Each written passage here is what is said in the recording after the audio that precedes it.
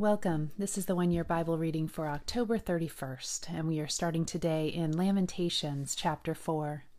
How the gold has lost its luster. Even the finest gold has become dull. The sacred gemstones lie scattered in the streets. See how the precious children of Jerusalem, worth their weight in gold, are now treated like pots of clay. Even the jackals feed their young, but not my people Israel.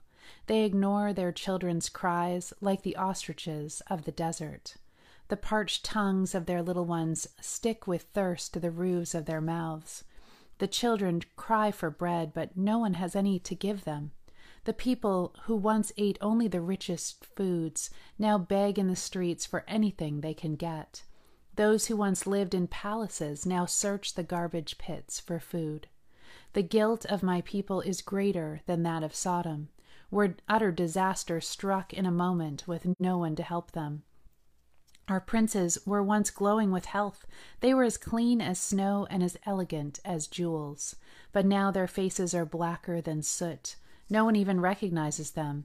Their skin sticks to their bones. It is as dry and as hard as wood. Those killed by the sword are far better off than those who die of hunger, wasting away for want of food. Tender-hearted women have cooked their own children and eaten them in order to survive the siege.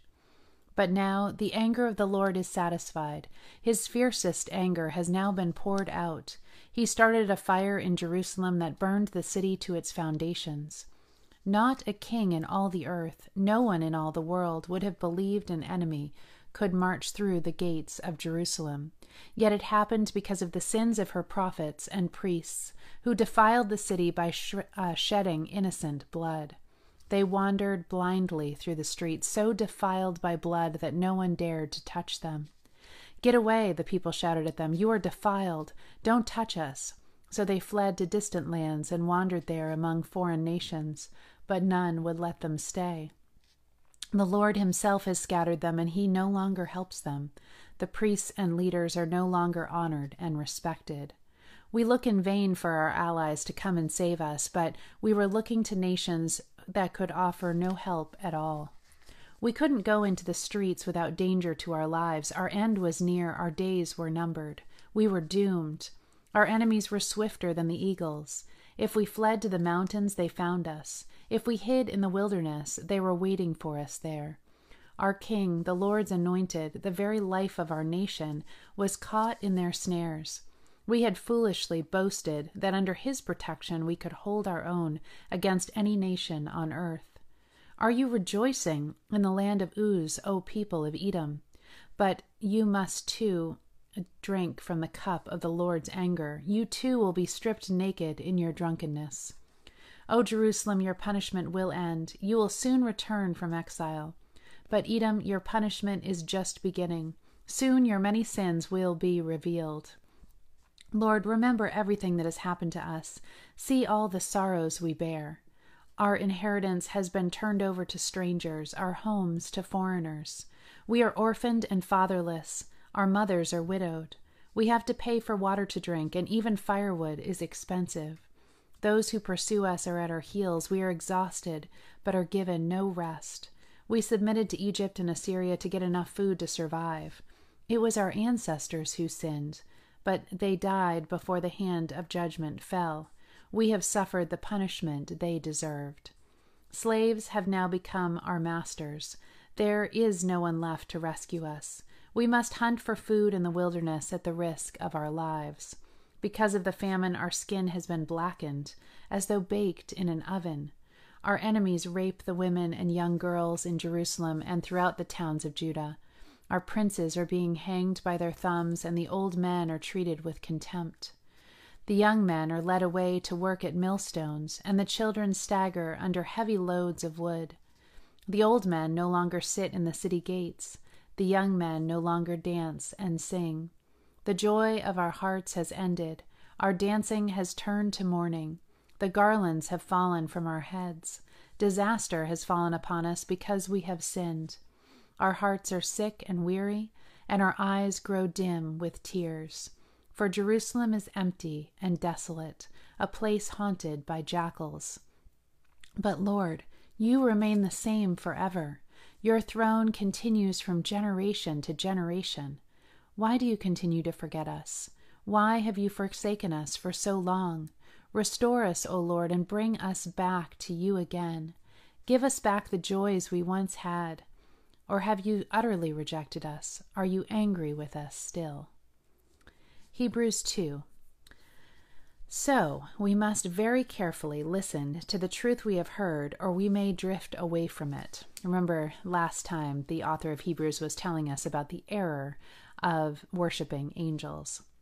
The message God delivered through angels has always proved true, and the people were punished for every violation of the law and every act of disobedience. What makes us think we can escape if we are indifferent to this great salvation that was announced by the Lord Jesus himself? It was passed on to us by those who heard him speak, and God verified the message by signs and wonders and various miracles, and by giving gifts of the Holy Spirit whenever he chose to do so. And furthermore, the future world we are talking about will not be controlled by angels. For somewhere in the scriptures it says, "What is man that you should think of him? And the Son of Man that you should care for him? For a little while you made him lower than the angels, and you crowned him with glory and honor. You gave him authority over all things." Now, when it says all things, it means that nothing is left out. But we have not yet seen all of this happen. What we do see is Jesus, who for a little while was made lower than the angels, and now is crowned with glory and honor because he suffered death for us. Yes, by God's grace, Jesus tasted death for everyone in all the world. And it was only right that God, who made everything, and for whom everything was made, should bring his many children into glory. Through the suffering of Jesus, God made him a perfect leader, one fit to bring them into their salvation. So now Jesus and the ones he has made holy have the same Father. That is why Jesus is not ashamed to call them his brothers and sisters. For he said to God, "I will declare the wonders of your name to my brothers and sisters. I will praise you among all your people." He also said, "I will put my trust in him." And in the same context, he said, "Here I am, together with the children God has given me." Because God's children are human beings made of flesh and blood, Jesus also became flesh and blood, being born in human form. For only as a human being could he die, and only by dying could he break the power of the devil, who had the power of death. Only in this way could he deliver those who have who have lived all their lives as slaves to the fear of dying. We all know that Jesus came to help the descendants of Abraham, not to help the angels. Therefore, it was necessary for Jesus to be in every respect like us, his brothers and sisters, so that he could be our merciful and faithful high priest before God. He then could offer a sacrifice that would take away the sins of the people. Since he himself has gone through suffering and temptation, he is able to help us when we are being tempted. Psalm 103, a psalm of David. Praise the Lord, I tell myself. With my heart I will praise his holy name. Praise the Lord, I tell myself, and never forget the good things he does for me. He forgives all my sins and heals all my diseases. He ransoms me from death and surrounds me with love and tender mercies. He fills my life with good things. My youth is renewed like the eagles. The Lord gives righteousness and justice to all who are treated unfairly. He revealed his character to Moses and his deeds to the people of Israel. The Lord is merciful and gracious. He is slow to get angry and full of unfailing love. He will not constantly accuse us, nor remain angry forever. He has not punished us for all of our sins, nor does he deal with us as we deserve. For his unfailing love towards those who fear him is as great as the height of the heavens above the earth. He has removed our rebellious acts as far away from us as the east is from the west. The Lord is like a father to his children, tender and compassionate to those who fear him. For he understands how weak we are. He knows we are only dust. Our days on earth are like grass. Like wildflowers, we bloom and die. The wind blows and we are gone, as though we had never been here. But the love of the Lord remains forever with those who fear him.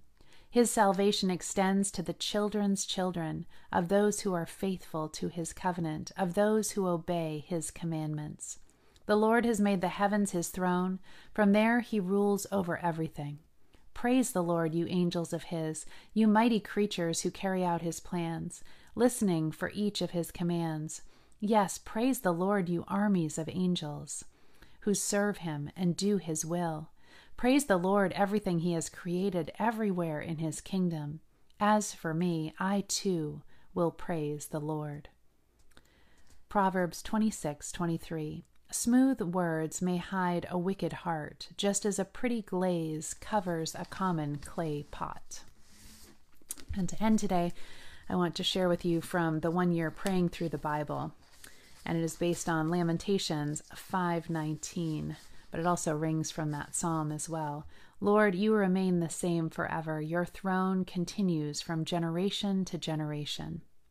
In the midst of the ongoing upheaval in the world around us, the ravages of war on the nation of Judah that the prophet has lamented in this verse, the enormous changes we see as a result of war, terrorist attacks, cultural shifts, climate upheaval, or natural disasters, have you ever wondered, where is God? The answer to that question is that he is still on his throne and reigning over all heaven and earth. He is not shocked, surprised, panicked, or disturbed by what happens in the world. Nothing can thwart his plans. How encouraging and comforting to remember that in an ever-changing world, God does not change. His mercy is as fresh today as it was the day we first believed. His grace is just as available today as it was the day he allowed his Son to die on the cross, so that all who trusted in him would not perish but have everlasting life. John 3:16. No matter what happens, we have hope because our hope is in him, not in what we can see around us. He reigns from generation to generation, and he is working out his purposes perfectly. Almighty, unchanging God who sits above the centuries, I praise you for your faithfulness and unfailing love. You remain the same forever. You reign over all the heavens and the earth. You are the reason we hope. We'll end with a quote from A.W. Tozer. What peace it brings to the Christian's heart to realize that our Heavenly Father never differs from himself. Today, this moment, he feels towards his creatures, towards babies, toward the sick, the fallen, the sinful, exactly as he did when he sent his only begotten Son into the world to die for mankind. I leave you with that comfort today. Bless you. Have a beautiful day. Love you all.